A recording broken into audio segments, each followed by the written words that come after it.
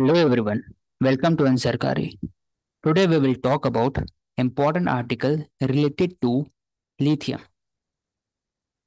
Regarding the status of the lithium industry in India, it is around 383 million in 2021 and India has imported around $1 billion of lithium batteries in 2020. So there is expansion of artificial intelligence, 5G, and related technologies. So the consumption of lithium will increase in coming decade. For that, every country is researching, every country is exploring their own lithium reserve. So regarding the Chile, Bolivia are the world largest reserve of lithium. So the Chilean government has made lithium as strategic resources, whereas Bolivia new constitution has given exploration, exploitation, industrialization of the lithium to the government sector. Further, there is a national lithium strategy in Chile, and the strategy calls for PPP model for lithium project.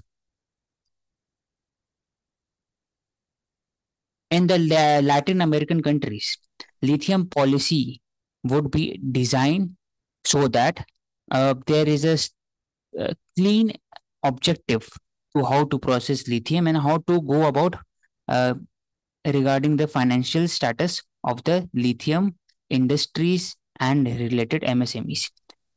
So what India needs to do is to make to follow 2 to 3 points such as making lithium as a strategic resource and also using PPP model in lithium exploration and exploitation. And third is to make a designated lithium policy under a nodal ministry that will take care of the exploration and exploitation of the reserve. Then regarding the India and Nepal relationship, important point is India imports electricity from Nepal. This is very important fact. It is around 10,000 megawatt of electricity. Then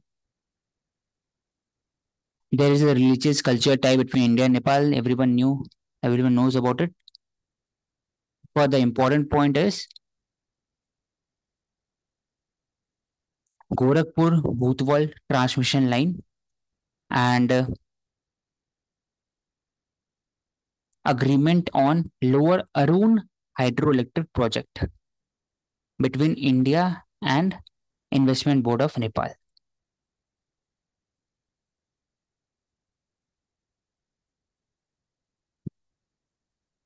Then another article is related to the India and its relationship between the Pacific Islands country. All these are country in this region. Papua New Guinea, where our Prime Minister Sri Narendra Modi ji had visited last week. Recently, there was also news regarding the signing of a security agreement between the Solomon Island and China. So this region in the Pacific region is very important, geostrategic, very important for the big powers in the country, big powers in the world. And so India as a responsible major power is trying to woo these nation so that uh, it can play an important role in Indo-Pacific region. So from the perspective of the geographic location, Palau, Micronesia, Marshall Island, Kiribati, Nauru, Tuvalu, Cook Island, Vanuatu, Solomon, and Papua New Guinea. These are the island, which is very important. Then Arafura Sea is south of Papua New Guinea. Solomon Island Sea is in the westward direction of Solomon Island. Coral Sea is between the Pacific chain of islands and Australia. Tasman Sea is between the Australia and New Zealand.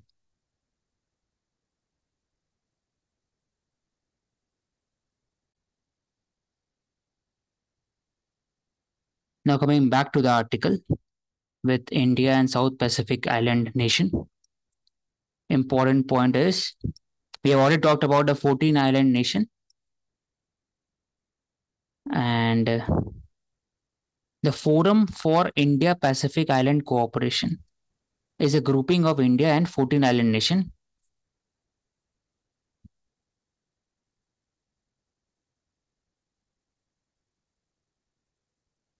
Further, there is a presence of large Indian diaspora. Approximately of 37% of the Fiji population is of Indian origin, whereas 3,000 Indian live in Papua New Guinea. So there is a role play of the diaspora also.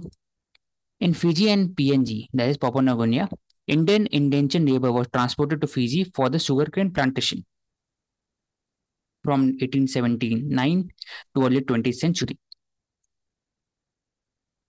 With the agitation and efforts of C.F. Andrew, friend of Mahatma Gandhi who visited Fiji in 1915-17, led to the abolition of endangered system in 1920. This is very important.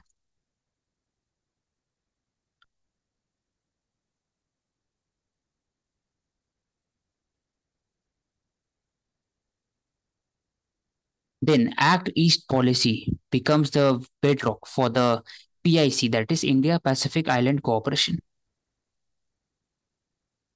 Till now, 3 summit has been held. They are very vulnerable to the climate change rising sea level.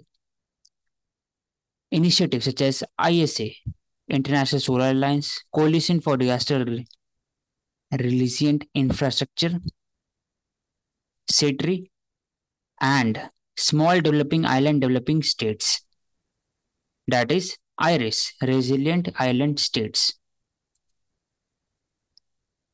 All these will help to broaden the relationship between India and Pacific Island in the areas of solar electrification, agriculture equipment, then health, education, constructing seawall, relief during the storm, and making of resilient infrastructure for tackling climate change. Further, with India's more involvement in the Pacific Island states, it will help to reduce the Chinese incursion, Chinese influence in this region.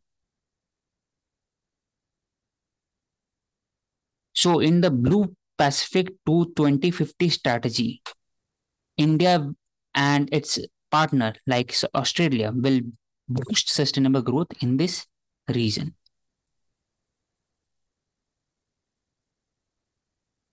India and Pacific Islands have been will participate more in the using of Indian technology capacity in desalination, health facility, in IT sector, solar energy, etc.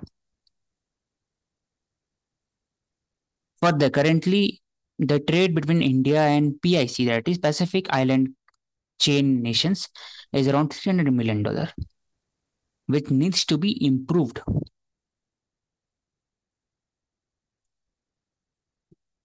The next article is regarding the RBI annual report that has been published on 30th of May. 5 points are important in this. First is the RBI's total income was 2.35 lakh crore, which was for 47% more than 2021.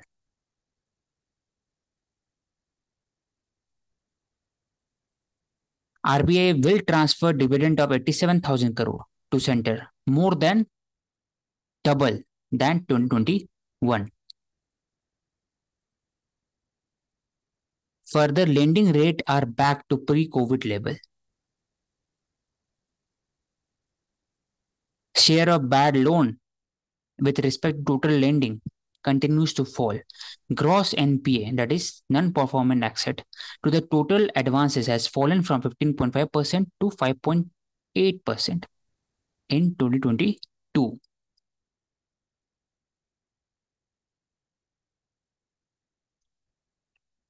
emergency credit line guarantee scheme, which was for the uh, MSME sector, and RBI said to continue the loan moratorium program, that is, do not pay loan in that date, they can pay loan further in further delay to prevent the proliferation of stress in the banking system during the pandemic. But still, the gross NPA has fallen to 5.8%. Then, number of bank fraud has increased due to the digital payment system. FDI is lowest since 2019-20. Total FDI fell to around 46 billion in 2023.